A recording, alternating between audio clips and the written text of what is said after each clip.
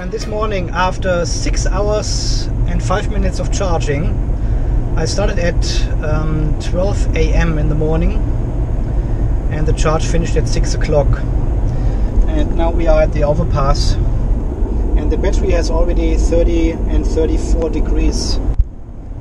So I don't think in these conditions the battery is actually cooling down anymore during the night. Holy crap. How inefficient. So you come home, you give the battery a rest for a couple of hours, probably 6-7 hours, and then you recharge the battery again, which heats it up. Well, and then you start driving again to work, so 34 degrees. We already have 1 degree more and the cooling will kick in. Cooling has just kicked in. The battery temperature is going down already. By the way, we've got 5 minutes to 7 and 25 degrees outside. Closed here. Okay, so I just arrived at work. I turn on the climate control. Air conditioner is still running to cool the battery down, and we've got 24 and 33. If we have a look at the battery map, so the greener ones are the cooler ones, and the yellow ones, the more yellow, the yellowish are the hotter ones. As you can see, the fan sits in the front and the air conditioner as well, and obviously the colder cells are in the back of the car, not at the front.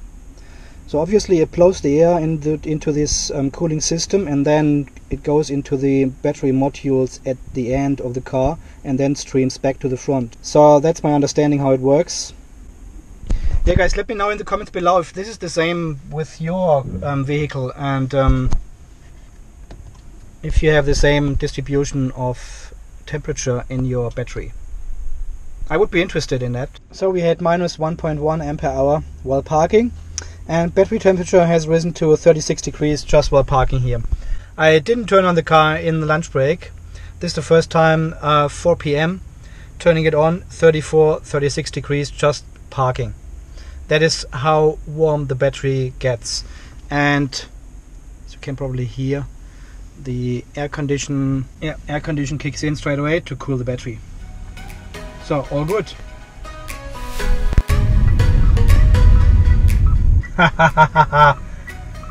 And the gate opens automatically.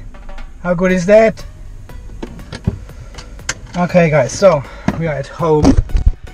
2 kilometers left. Aircon is still running and battery temperatures are 22 and 36. Have a look at the battery map again. Oh shh. So battery map again, we've got 14 degrees difference between the hottest and the coolest cell. And as you can see, the cooler ones are at the back of the car for some reason. That is, I don't know, weird. I think it's weird.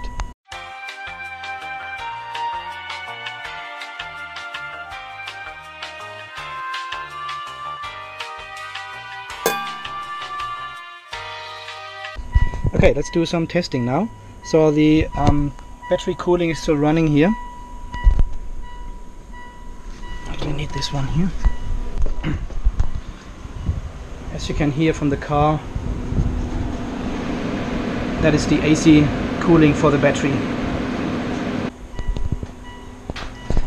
So we now turn off the car, and of course cooling stops. Okay, let's just turn on the EV charger for a moment.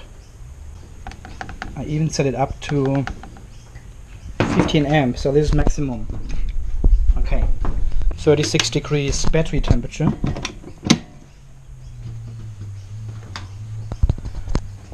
And we will see 2.5, 3 kilowatts, 3.4 kilowatts around. And as you can hear, there's no cooling. If I turn on the car again, the cooling kicks in straight away. So it only kicks in when the car is in ready mode, but not while AC charging. So this is maximum speed you can charge. There's no cooling. And I made this little video for you, Peter. Okay, I just turned down the EVSE to 6 amp again because I only charge on 6 amp overnight. very slow charging. There's no need to charge with 15 amp overnight if you have 12 hours plus time anyway. So 6 amp for the win.